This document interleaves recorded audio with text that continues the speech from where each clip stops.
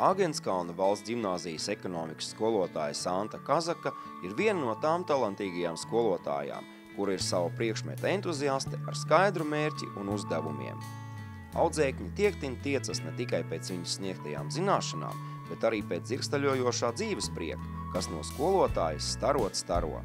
Un laikam lieki teikt, ka tas vainogojas ar lieliskiem panākumiem ne tikai obligātās mācību programmas ietvaros.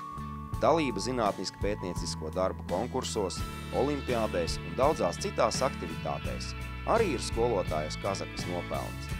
Viņai piemīt prasme saskatīt audzēkņu potenciālu un iedvesmot tos izmantot savas zināšanas, lai sasniegtu arvien jaunus mērķus. Bet retajos brīžos, kad rodas iespēja veltīt laiku sev, skolotāja dodas ceļojumos. Un ne jau parastos. Viņas sirdslieta ir velobraucieni, un tā apceļota vai puspasauli.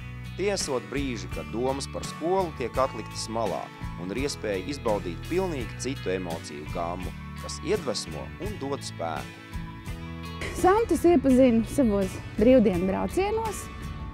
Mēs braucām ar jahtu pa jūru, un Santa mūs uzrunāja ar savu tādu milzīgo dzīves prieku un pozitīvo attieksmi. Man šķiet, ka viņi ir no skolotājiem, kas māk ne tikai dot padomus un pamācību, bet viņi māk uzklausīt.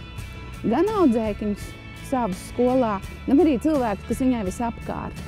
Un tāpēc, Santiņ, es ceru, ka mums būs daudz forši braucieni kopā.